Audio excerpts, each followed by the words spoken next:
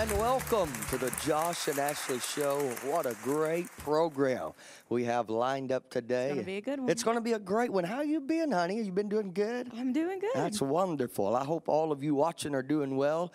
And you know, we've had a lot going on here. It's been a busy summer. Summer now has just about come to a close, and now fall is in the air, and back to school. All the kids. I'm in first grade this year. You're in first grade? I am. How are you in first grade? I'm the teacher to our first grader. Oh, yes, you are. Yes, you are. Our daughter, Priscilla, is in first grade now. And, of course, Eli, he's 3 years old, and he'll be 4 soon. And so life is good. And getting better. And getting better. So how's school been? Are you learning anything? Anything good? Not much. Not much. Okay. Well, are you teaching anything? That's what I want to know. I think I'm doing all right. Oh, okay. Well, anyhow, we're certainly glad to be with you today, and we're going to have a wonderful time today. We've got a special guest with us who's going to be joining us in just a few minutes, and boy, we're excited that he's on the Josh and Ashley Show today. But I tell you what, while we're here, you know we love to sing, so we might as well sing today and see what happens. I like this song, one of my favorite songs that we've ever sang. It's not a new song, it's an old song, but you know us, we like these old songs, and so why don't we sing it today? You know, maybe today you're watching the program, maybe you've just joined us, wherever you may be, wherever you may have come from today. I want you to know that Jesus loves you and He cares for you, and whatever storm may be raging in your life, this song speaks of that. It tells one of the most precious stories in the Word of God of how the storms were raging. And Peter asked the Lord to say, Lord, if it's you out there on that sea, let me come to you. And that's exactly what happened. You know the story. Let's sing the song, all right? When the waves seem over our head, they're under the precious feet of Jesus. Amen? Listen to this story. When Simon Peter walked abreast, putting his faith unto the test, he said, Master, will thou bid me come unto thee? Jesus said, come, so Peter went. And when the faith he had was spent, Peter sank low, but Jesus had waves rolled under his feet. Under his feet. Under his feet. Under his feet. There's not a problem that you'll face that He cannot meet. Whenever you've waded out too far in waters too deep, remember when waves are over your head, they're under His feet. Often we faint in trials sore, can't face our problems anymore, forgetting wherever we may go, He's been there before. We should look up and praise the Lord. He walks the water and the shore. The heavenly breeze and the thundering seas are under His feet. Under His feet. Under His feet. Under His feet. There's not a problem that you'll face He cannot meet. Whenever you've waded out too far in waters too deep, remember when waves are over your head, they're under His feet. They're under His feet. Under His feet. Under His feet. There's not a problem that you'll face that He cannot meet. Whenever you've waded out too far in waters too deep, remember when waves are over your head, they're under His feet.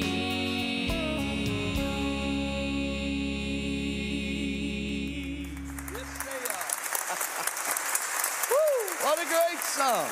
I'm telling you, when you know where the Lord's brought you from and what He's done for you, you know, it's just not hard to praise the Lord. That's exactly you right. See where you've been and where you've come from now. It's not hard to lift your hand. It's not hard to say praise the Lord or hallelujah. It's not hard to clap your hands. It's not hard to rejoice when you think back at what Jesus Christ has done for you. I'm telling you, it's not hard for me to praise Him today. It's easy because I love Him, because He loved me first. Listen to this. We used to go to church, feel the Spirit of the Lord. Our needs are met when on His name we call. And in His house we'd worship in one mind, in one accord. Oh, how the blessings would fall. But how it seemed hard at times to get this whole world off our minds. Even little hills seem so tall. But my mind goes back to Calvary, where the Savior died for me. It's not so hard to praise Him after all. It's not so hard to praise Him when I think of all He's done. How He gave His life for all mankind, where He brought me from. When I Think of all His suffering, my troubles seem so small. It's not so hard to praise Him after all. Now we all enjoy the blessings as the Lord would pour them out. Our songs of praise would seem to be so strong. Oh, but then some brother would testify, it'd make you want to shout of how we'd been with Jesus all day long. And the singing of the choir seemed to usher in the fire, while you could feel the Spirit wall to wall. Oh, the strength that I acquired. Oh, I came to church so tired. It wasn't hard to praise Him after all. It's not so hard to praise Him when I think of all He's done. How He gave His life for all mankind, where He brought me from. when I Think of all His suffering, my troubles seem so small. It's not so hard to praise Him after all. It's not so hard to praise Him when I think of all He's done. How He gave His life for all mankind, where He brought me from. when I Think of all His suffering, my troubles seem so small. It's not so hard to praise Him after all. when I Think of all His suffering, my troubles seem so small. It's not so hard to praise Him after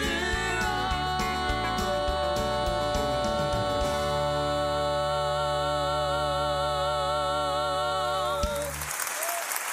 Stay with us. We'll be back in just a moment.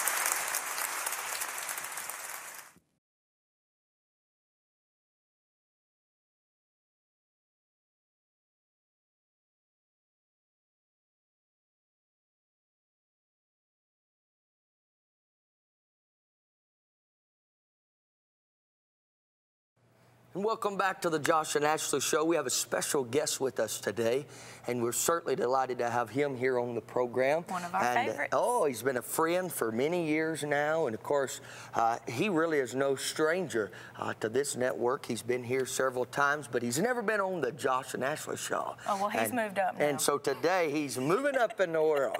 What's that song, Moving On Up? Moving On Moving Up. On Up. Well, he's with us today, and we're certainly glad to have Pastor, wonderful friend, Dr. Reverend Ken Smith with us today. Hello, Good to my be here. friend. How are you doing? Doing wonderful. That's great. We're certainly delighted to have you with us and appreciate you joining us. So how's life been? Tell us what's been happening. I know you just came off a wonderful getaway to Alaska. Yes, beautiful place. Beautiful Alaska. If you've Tell never us been, about you it. need to go. So tell us about it. What's going on in your life? Tell us a little bit about your family. Of course, I know most of the folks may know this. They may not know it. But you're the father of the ever so popular Logan Smith. And you pastor a church. I mean, the list goes on and on. What do you not do? Maybe that's a better question. That would be a much shorter list. I can promise you Yeah, that. we can relate, trust me. So tell us about your family. Well, like you said, Logan's been traveling since he was 10 years old. He's 20 years old now, Wow, it's hard to believe. growing up. Yeah. I'm getting And old. he's your baby, right? No. No, he's No, actually Landon's the the middle baby. one. Yeah. Landon's the baby.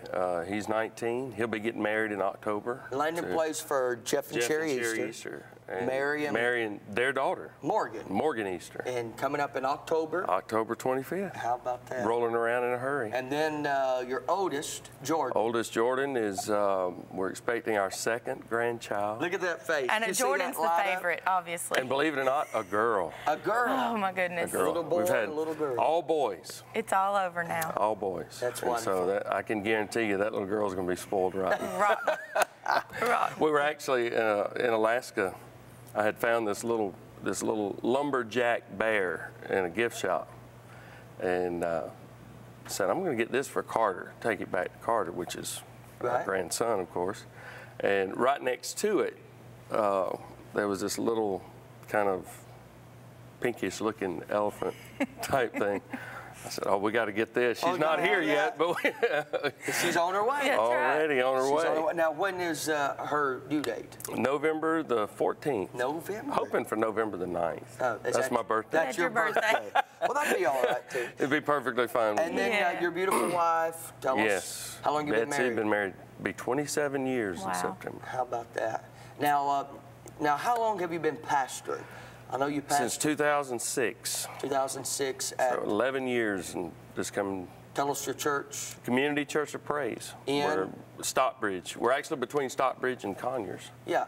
So We've been there before. Yeah, you have a great church. Great church. God is blessing there. And I hear great reports. It's been a while since we've been, of course, because of our schedule and your schedule, but the Lord's blessing from the reports that we're hearing. Oh yeah, just And had a great revival. That's just great. ended That's a great awesome. revival. Yeah, tell us a little bit about your revival. I know you were telling me a few minutes ago about some reports you were getting in. Exactly. And you know, a lot of people today, we were discussing this as well, seems like revival is moving out. You know, that It is. series of meetings, if you will. But the revival fires, man, they're still burning. Still burning, still Yeah. burning strong. Yeah. Those that are hungry Yes, and those that want to experience revival, God is so ready to pour it out. I believe that. And just like he says, you know, in his word, in the last days, he'll pour out his spirit upon all flesh. Yes, he will. You know, a lot of people, they try to denominate everything, but God's ready Yes. to feed anybody that's hungry. It doesn't Absolutely. matter as far as denomination That's goes. And you know, and the thing about that is, as we said, I'm not that old, but I do remember. But he's getting older every day. No. I do remember We to all are. some degree when I was a smaller child of the day when, you know, churches would come together for revival. We lived in a very small community. And when the Baptist was having revival, the Methodists would dismiss and go to the Baptist Exactly. church. Vice versa, you know, they would come together in revival. And we don't see that today. No, And no. the sad thing is, we don't even see the church supporting its own revival. That's exactly right. That's And exactly right. How sad that is. I remember, just like you said, growing up, our church, we had a church bus, and there would be churches around, you know, that would have Yes. revival, especially if you knew the pastor Yes. that was there. And we would load up that church bus and take off, you know, and support their revival. And they would do the same thing when we had one. I can vouch for that. I'll never forget. We were in, our church was going over to a revival service, and at that time, we didn't have a lot of money in our church. We were just an old country church, but we bought an old Bluebird school bus. That's what we had. Yeah, we had an old Bluebird school bus, and we turned that into our church bus. And, That's awesome. Yeah, and I'll never forget one time we were out in that thing, and the brakes went bad in it, and we were using the emergency brake for brakes and praying on our way there. But what I remember one night is coming out of a revival, the brother who was supposed to drive was so in the spirit that they had to literally tote him into the church Yes. bus. When he got home, his wife said he was up nearly all night praising the Lord and worshiping right. the Lord and speaking in other Nothing any tongues. better. I'm telling you, and we just don't see that move of God No, like we we don't. used to. No, we don't. Why do you think that is? Like I said, it's the hunger Yeah. that people once had that now you just really don't see anymore. Yeah. We live such a fast-paced life. Sure. We're always busy. We are. Everybody is always busy. That's so true. And like I told our people a little while back, I said, you know, it's amazing to me at the commitment that we have to sports, Yeah. commitment that we have to our jobs, But what we need to realize is that if it wasn't for God, absolutely, we wouldn't even have the job.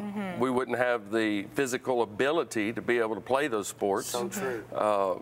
You know, parents say our kids are so busy. Well, you ought to be in church thanking God for your kids. Absolutely. Amen. Because He blessed you with them. So true. And so that you just don't have that anymore like it once was. And but I can remember them laying under the pews. Oh, yeah. You know, the power of God be so strong. Yeah. Definitely. And honestly, you know, I think that's where I see a lot of things in our society today. The reason for a lot of the issues that we have today. If we just want to get down to the nitty-gritty here and be honest, I think a lot of the problems we have today is because man is not seeking after God like we that's should. right. That's right, and that's the very problem with the homes. Yes. The homes that are being broken into pieces, and then in the school system. Sure. You know, they talk about, you know, when I came along, it hadn't been that long. I'm like you. Oh, I'm not old. It's been a couple days ago. But when I was in school, you didn't have anything like it is now. Sure. You had prayer around the flagpole. Yes, Absolutely. absolutely. You were not told you couldn't have prayer around the flagpole. You had Fellowship of Christian Athletes that was allowed to meet, you know, right there in the building, where now you have so much that you can't do anymore. But then when you have the problems in the school, it's all because, to be honest with you, it starts at home. Yes, it does start. Absolutely. You know, they say it starts, it's in the school or it's because of the church, but no, it starts at home. No doubt about that. Because God created and established the family before the church ever existed. Yes, so true. And so when the family is not where it needs to be, then it just travels right on down to the kids. That's so true. And What a so great it's so word. important. What a great word. Started with sure the family. That's the reason it says, you know, train up a child in the way he should go. When he's old, he'll not depart from it. Correct. That doesn't mean they may not stray. That's true. Every one of us at some time or another has strayed. Certainly. Certainly. But you always have that instilled in your heart and your spirit, that where you came from, what God has done for you, and you never forget that. So true. So true. That's for sure. Isn't it wonderful that we have this privilege to be a Christian? Exactly. You know, I mean, and I think often of what people are missing in life without Christ. I don't know how people make it. I don't either. I don't know how they get by without the Lord Jesus right. Christ in their life. You know, every day that we wake up, and honest and truthfully, I was thinking of this the other day, even a non-believer, someone who's not a Christian, even has the Lord on their side. Yeah. Because even the Lord wakes them up. Exactly. Every day. Every day. Gives them the breath that they breathe. Even those who don't believe in Christ are still awakened every day. That's right. By God and given that breath to live. That's exactly right. And well, I'm thankful So for much that. to be thankful for and so much to praise Him for. Yeah, that's so It's true. like the song you just sang. It's not Yes. so hard to praise Him. It's not You hard. just think about it. Yeah. Think about what He's done and where He's brought you from. You know, I told in service a couple weeks ago, we were just having a wonderful service and people were all down in the altar and worshiping. And I said, if you came in here this morning, maybe you've had a rough week, bad month, whatever it might Sure. be, and you just don't feel that praise, you know, bubbling up inside of you, think of what He's done for you Yes. before this moment. Yes. I said, you could start now and go through eternity and never be able to Absolutely. praise Him enough just for that. Amen. Amen to that. So it's not so hard to praise It's Him. not hard to praise. So, very quickly, I want you to, two things. We don't have much time left today, but I want you to tell me, do you have a favorite Bible verse? What's your favorite scripture? I know that's hard as a pastor, but what's something that you lean on a little more than any other scriptures? Well, I love Jeremiah 29, Yeah. 29:11, that Yes. I know the thoughts Yes. that I have for you Yes. and about you.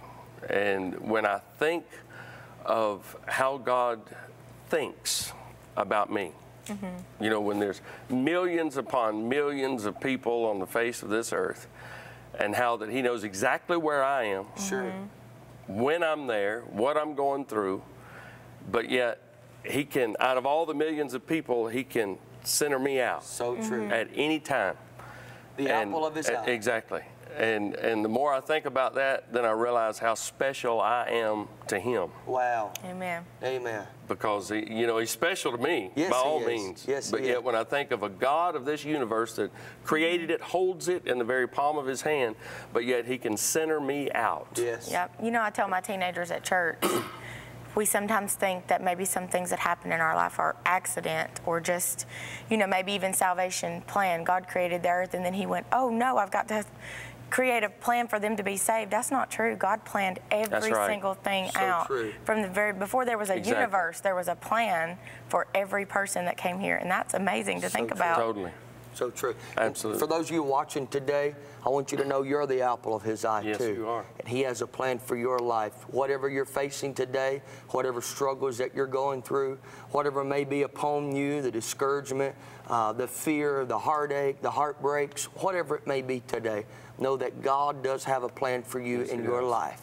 And wherever you've been, wherever you've come from, God loves you, and he died on the cross for you today. My friend, Pastor Ken, thank you for joining us today. Oh, it's been a pleasure. It's been a pleasure to have you. Now, very quickly, you got anything going on at your church? Tell us your service times, where you're located one more time before we go. Right off 138 between Stockbridge and Conyers on Union Church Road Southwest. Yes. And our service time Sunday morning 10:30, Sunday night 6 o'clock, Wednesday night 7 o'clock. September the 8th on Friday night 7 o'clock. Karen Peck and New River will be there for great singing. It's going to be great. So we're looking for a wonderful time.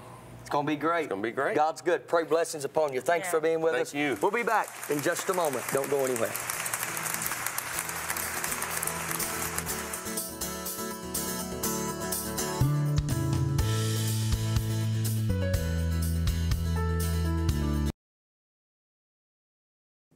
Welcome back to the Josh and Ashley Show. We hope you've enjoyed the program today. Listen, I want to take just a moment here very quickly before we move on. And maybe you're watching us today, and maybe you're one of those that we've been talking to, and maybe the Lord's been dealing with you, speaking to your heart.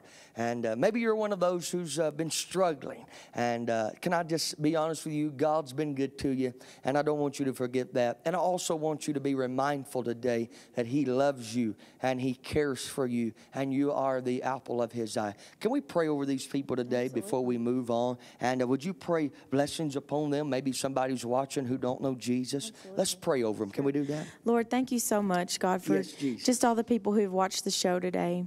God, I ask, Lord, that you would put a special touch on all of their lives. Yes. God, I pray that you would reach down. God, that you would touch each one that's brokenhearted.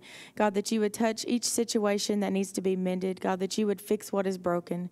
You would put back together, God, what has been torn apart. Yes. God, I ask you, Lord, that you would just give them a peace. Lord, I pray that you would just let them feel your arms around you, God. We know that you've been so good to us, and we thank you so much for all of your many blessings, Lord. Even when things look bad, Lord, we know even on a bad day, it's still good because you're in our life. Thank you so much for your blessings. In Jesus' name, amen. Amen and amen. Thank you for watching the Josh and Ashley Show. We want to hear from you. Write to us today. Visit us online, JoshandAshleyFranks.com. So come visit us online. Let us know that you've enjoyed the show today. Listen, if the Lord's touched you, we want to know about it. Write to us, call us, email us. Just find a way to get in touch with us. Facebook, you can find us there on that World Wide Web in all different ways. Come see us when you can, all right? And we want to hear your stories. We want to hear how God's touched you, how he's blessed you, how he's been there for you. Give us your testimony. Share with us your praise reports. That's what this song right here does that we're going to sing before we leave you today. It just tells a story of how the Lord changed the heart and the life of a man who went down the wrong path. But I'm telling you, when you get on the right path with Jesus, he does bring a fire on the inside, a desire, a love that you've never had before. We love you. God bless you is our prayer. And we pray that we'll see you again really, really soon. Let's sing before we leave today, all right? God bless you. We appreciate you watching.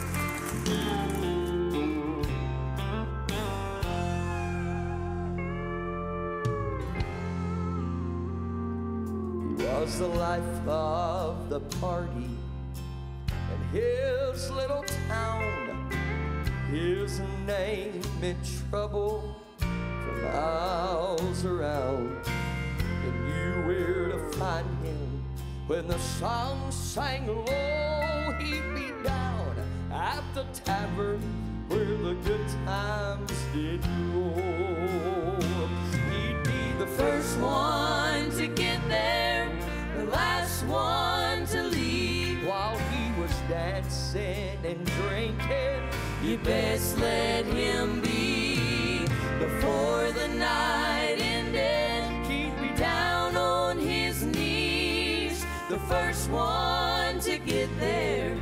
last one to leave. Listen. One day the life of the party promised his wife he'd go to church with her just this one time. But while the preacher was preaching, he couldn't stay in his seat. So he ran to an altar where he cried, Lord, save me. Now on Sundays and Wednesdays and at times in between, while folks know they can find him down where the church meets, he'll be dancing and shouting, but just let him be. He's the first one to get there, he'll be the last one to leave. For he's the First one to get there, the last one to leave. For that night at the altar, The Lord set him free. He found forgiveness down on his knees. The first one to get there, the last one to leave. For He found forgiveness down on his knees. yes, he did. The first one to get there, the last one to leave. He'll be the Last one